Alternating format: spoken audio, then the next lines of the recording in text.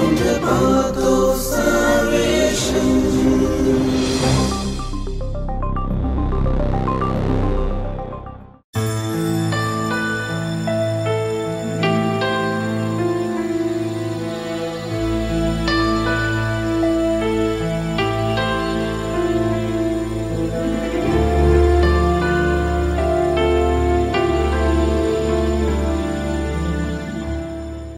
Praise to Lord Jesus Christ. I welcome you all again to a new session of Catechism for Class 7.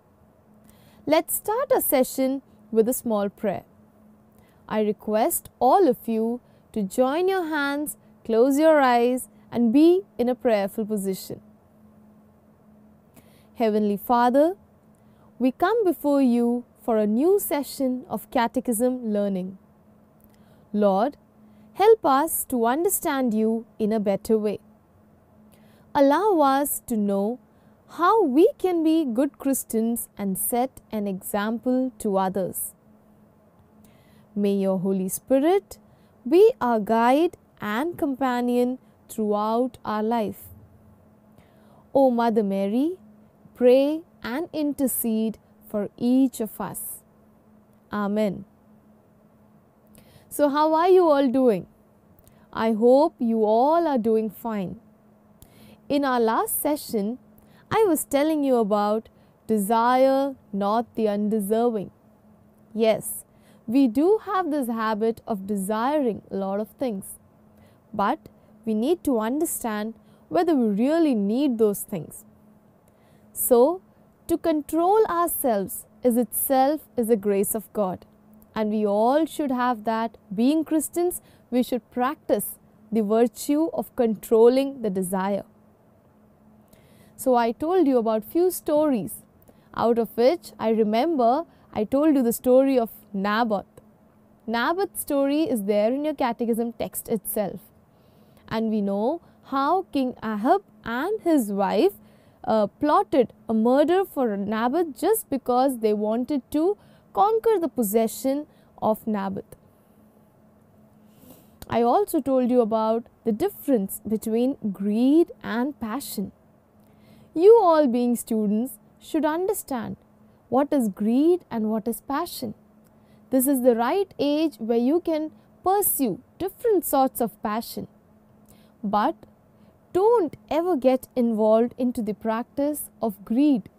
That will only bring losses in your life. So snatching away anything that belongs to somebody else by force is definitely a practice of greed. You are greedy about that thing. That is the reason why you want that thing so badly. So basically, I told you that if you will look around, people are greedy about main three things, that is wealth, possession and power. I told you, being children, you must be greedy about these things in a less magnified way. But when you grow into adults, you should be role model for others. Being Christians, you should not get involved into the practice of greed. Then we also had a discussion about virtues to help us to conquer greed. How we can conquer greed. So there were simple virtues which I discussed with all of you. The first one was spirit of poverty, where you live as a poor because somewhere you understand that whatever is needed, that is only to be done. That is only what you need in real, that should be just, used instead of getting involved in a luxurious practice. So practicing spirit of poverty will always give you graces of God. The next virtue was thrift. Thrift, as the word suggests, you have something in possession, but you do understand that there are others who are in need of it. So once you fulfill your need, you give away the remaining things to those who are not privileged like you. The next virtue was generosity. I also gave you an activity, that during the Christmas season, you all can practice one simple act of generosity where you can be generous to somebody who is in dire need of something. So generosity is a virtue which can be practiced to conquer greed. The next virtue is satisfaction. So if you are satisfied with the kind of dress you have, or if you are satisfied with the kind of notebook you have, then you will not look for something else, or you will not peep into your friend's bag, right? So being satisfied with what you have is very important to conquer greed. The next virtue is protection of nature. Yes, anything that exists in public is your responsibility. You just cannot go and damage that possession. It's a public possession and you should respect the other people who are also going to use that possession. Today, I am going to talk about another topic. So the topic is very simple. This is chapter number 12, which says the greatest commandment. So you had been hearing about different commandments in this entire catechism book. So we were talking about all the 10 commandments one by one, and now we have reached at a position where we are going to talk about the greatest commandment. So before I start with the chapter, I have a simple question for all of you. Every Sunday when you go for Holy Mass, do you ever notice that the priest says a line, "Do this in memory of me"? Yes, Jesus himself said this line while he was having the meal, the last supper with his disciples. Do this in memory of me. This line simply denotes the symbol of love. When Jesus broke the bread and gave it to his disciples, they were sharing a meal of love. It is a symbol of love. So every Sunday, when we participate in Holy Mass, we are being a member of that love which Jesus is kind of giving to everybody. So we all are being part of that meal and we all are experiencing the love of Christ. So the very basic foundation for the greatest commandment is love.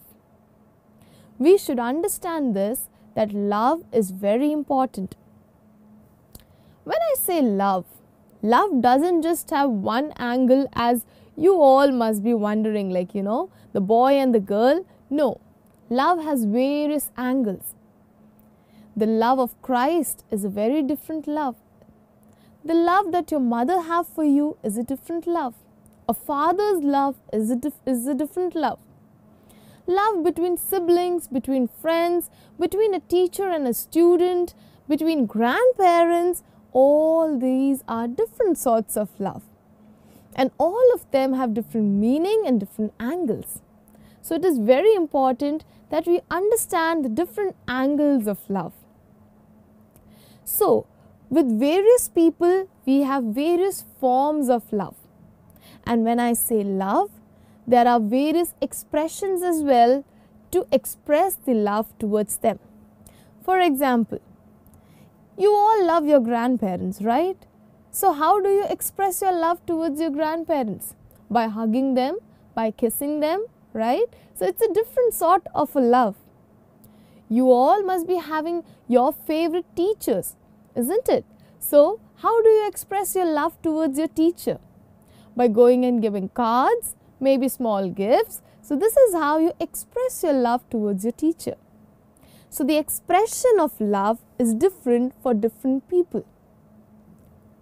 So whenever you are in love with somebody, it can be your parents, it can be your siblings, it can be your friends, you always take care of that person, isn't it? You always protect the person and you are constantly alert and you want to know what is happening in the life of that person. You feel belonged to that person. That is the bond of love. Why am I giving you all this introduction? Because I want to introduce you to the love of Christ. Jesus says that we as Christians are supposed to follow the love of Christ and also to show this love to other people in this world. So according to Jesus, we are not supposed to treat anybody differently. We are supposed to love the person unconditionally. We are supposed to care for that person. We are supposed to protect the person. We are supposed to constantly be alert about what is happening in the life of that person and how we can contribute in making that person a better human.